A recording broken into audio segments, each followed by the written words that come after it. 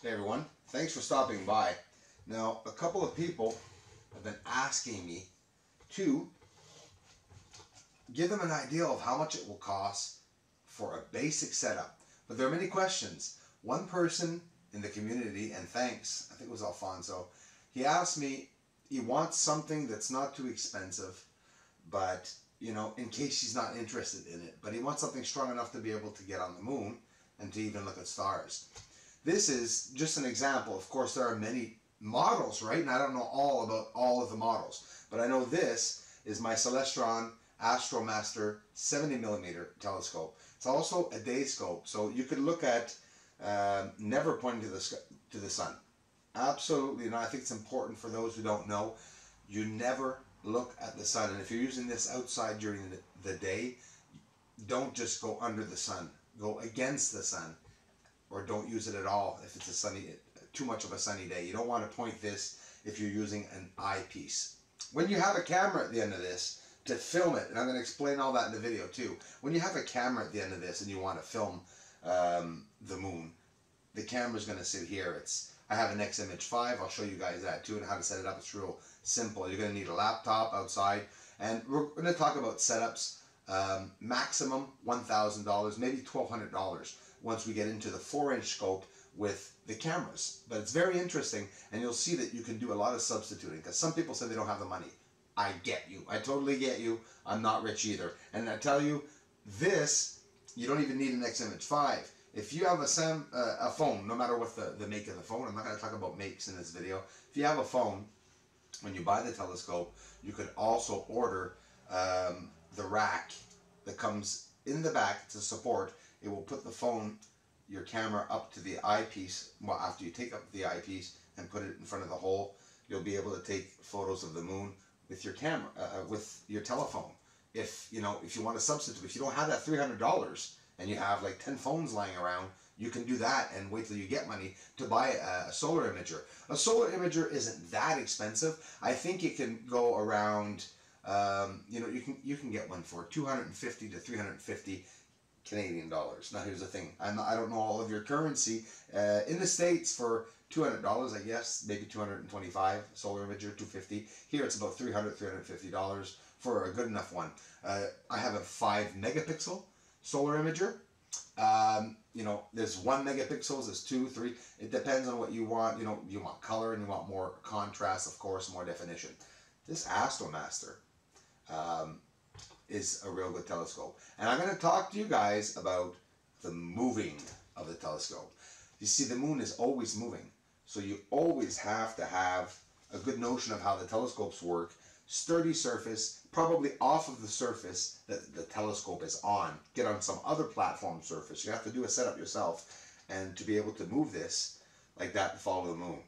So you're basically just always going up and down, but you have to always follow the moon too. So that's when if you're really into this, doing telescope, you're not going to want a telescope that does not have a remote. The remote is going to permit you to pan and guide all the time following the moon, because trust me, with a telescope, even a 70mm telescope, it moves real quickly. This Astromaster 70mm telescope by Celestron, I bought it last year. It was on special, and I got it for $225 with the tax. So in general, if it's not on special, $300, you'll be right on the money, give or take $20 Canadian currency, of course. So this scope is a $300 telescope. The end of this telescope, well, it's really not heavy, so I can even close it up really quickly and literally hold this with one hand. There's absolutely no weight to it. Give you a quick idea. This is, the size of the 3-inch. It's 3 inches. This is a 3-inch telescope. I have a 4-inch telescope. I'll show you also the 4-inch telescope. Now, if you really like doing telescope, I suggest the 4-inch, guys. Definitely the 4-inch. But this takes amazing photos, and it's a good live view of the moon with it. And you know what? I have some Astromaster 70mm footage of the moon that I got last year. We're going to take a look at that too later on in the video to give you an idea of what you can get for $300. But now here's the thing. If you want to film the moon, well, you're going to have to add the same price at least of what you paid. It would be another $300 if you want a solar imager. So long me, if you're in Canada anyways, for $600, tax included, you could have an Astromaster, a solar imager at the back to record everything you're capturing at the same time and take the photos you want. Of course, all depends on the programs, all depends on your editing skills, because you can do a lot. When you see how close I got with the Astromaster, 70mm scope, you'll be really happy, I'm sure of it. I mean, with this, you're on the moon. You want to start a channel and you want to show people what you're getting and you're good at editing, you'll get views. And this will get you on the moon. You can see everything any other telescope is getting, but it's always the distance and the clarity. This has good contrast. It has good high definition photography when you want to make photos with it of the moon. Very, very good. I was impressed with the Astromaster 70mm.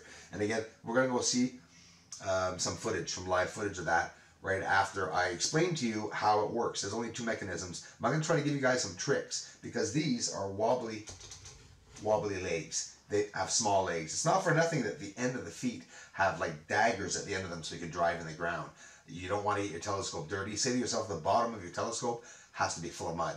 Drive it in as far as you can in the ground and you'll get a lot of sturdiness. Every little thing you're going to do to get your telescope sturdier, well, it's just going to help a lot more in your photography and a lot easier to see if you're live viewing the moon, because the moon is always oscillating. So the least shake that you have, the better you'll get a chance at seeing the details on the surface, because it's not easy to see the details on the surface. So in general, at one point, you'll see that the moon will sort of stay that you'll only have to use one of these mechanisms. There's two mechanisms to this telescope, but you got to know how to use them because it's what's going to make the difference between good and bad footage. So obviously, turning clockwise locks this, and if you turn left, you will unlock it to be able to go up and down with it. There it is, up and down, and then you lock it. So obviously, as you're filming in general, that could be stayed left there. You see, it's not even locked and it still stays there. Leave this open, guys. Leave it loose. It's not going to break or anything. Your telescope is going to fall down to here, and that's about it, so you'll be okay. So here, this mechanism permits it to go front and back, and this mechanism, okay, here, it's just a turn, a simple half turn too. You don't have to screw it, just one turn will permit you to go left or right with the telescope. So as you are looking at the moon and it's going over to the right and you have to go up or down at the same time, so leave them both open and then you lock. So lock this one, and then you film. While you're filming, you're good for 1 minute and 20 seconds. Then you're going to have to readjust, unlock again, move over, go back up if it's going up, or go back down if it's going down. But I mean, hey, it's simple. Some are going to laugh at the video. I had no clue when I bought the first telescope, guys, and I really wanted to see someone touch a darn telescope, a simple telescope, a real video of what they look like and what we can do with it. The legs are not very sturdy on a telescope. Like I said, you're going to have to ground that down because they're not heavy, but hey, it still works. It's just that if you have any wind during the day, it's near impossible with these telescopes when it's windy, if you're not on a solid surface, to be able to see something. This, gently, always gently, because it'll fall right out of the track. You roll back, of course, to to get the focus. This is only for the focus. There's no zooming whatsoever here. You're just getting the focus by doing this to get whatever you're at in focus. Now, the fun thing, guys, is with the NexImage 5, and we'll get to that right after this. The NexImage 5 is going to permit you to have a program, and you will be able to zoom up thousands of times with this telescope, or with any telescope you have, because the program of a NexImage 5 has many possible zoom positions, and it's really cool, because telescopes do not come with zooms. So now I'm going to really take the time to show you guys what a NexImage 5 or any solar imager will look like behind the telescope. So you're going to carefully open up these screws without taking the screws out, just enough for the eyepiece to come out. Now these are eyepieces that I bought, but some come with the telescope. This one does come with the telescope. Yeah. So your eyepiece is out. You're going to go put it away so that no dust gets in here immediately, or a Ziploc bag, whatever you have to do to keep these clean. Because one speck could look like a planet, and you don't want that. NexImage 5, very simple camera. I've showed it before, but we're going to look at it in a bit more detail. You know, it's just a regular, simple camera here. So now we're going to sit it inside of the Astromaster 70mm telescope. So now you bought your telescope, so everything's fine and dandy, and you're seeing things on the moon, and you know, you can't take pictures because you don't have a camera at the back. So either use a phone, but I'll tell you, like, if you don't want to pay the $300 for this, you can pay $300 for your scope, and that's all it'll cost. You can use a phone, but you'll have to order a rack. It probably costs about $100. Other possibilities here. Those are all possibilities I did not know that I had to find out myself. And trust me, no one was really helpful online. I was trying to find out some real info, and everyone was trying to show off instead of talking serious price and exactly something about a basic telescope, which for some is more interesting than the big telescopes, because I started off with this, and you guys can too. Very simple, guys. This goes at the back, right here. So now it's in here. Once you plug that in, right here, it's plugged in now. This is it, regular USB plug that's going to go plug inside of your computer. Now you will have already opened up your NexImage 5, and the program that is inside your NexImage 5, you will download it on your computer, and you will see the power grid in front of you, which is very simple. All the zooms, HD, 1080p, everything you need is right in front of you. You can experiment with it by filming something outside, a star, or anything you want to start off with. I suggest the moon. But it's that simple. And this entire kit right here, NexImage 5, which is still a good camera, not brand new, but it's what, a couple of years old? I think 2 years old. Here is a 100mm Meade telescope. It is 4.5 inches of a lens right here. Now this telescope, if you want to pay, like I said, in the 400 or 500 region, I think it's still in the 400 or 500 region. Look at the feet on this one. They're wider, right? So probably a bit more sturdy. Rubber on the feet. You know, all efforts for telescopes to go a bit better. This one's pretty special. There's no plug to it. Imagine. Just to give you an idea, maybe you don't have access to a plug where you are, or you want to do this away from the home without having to buy a power source right now. Well, guys, this turns on and you're ready to go. You wait for the sound, you're ready to go, and you can move the telescope, you know, up and whatever. The battery takes a lot of juice, I'm telling you right now, but hey, it's a good telescope. You put the setup at the back, like I told you, with the NexImage 5, so you're into it about $700-800. So, like I said, you may as well go get the 4-inch that I have, almost 5, same as 4.5 inches, same thing, the SLT. That way you'll be able to get closer, because mine is 1200mm. This is 100mm. But you know what? For photography, very good. But Meade, I don't know. I don't know much about it. Celestron is more expensive, but a better guarantee and a better known type of telescope. So, to each his own. I hope I helped, guys. Guys, these videos don't take me very long to do. It's, you know, well, actually, take me an hour or so, but it's a pleasure. And if you guys want to know more about anything that I have as a setup, everything I have here, I will post as data. You know, all my mistakes that I've done, I'm going to try to share them with you along the way. And this is footage from the Astromaster 70mm telescope, showing you that, hey, we're going to go see Plato Crater. We're going to go see Aristarchus Crater, guys, with the Astromaster 70mm telescope.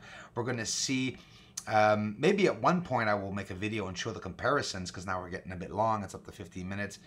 We'll see the differences of what we can see, and people aren't understanding it. Until you see them both side by side, you'll understand. There are thousands of details extra with the 14-inch that you can see around here, but it doesn't matter. Look where you're at.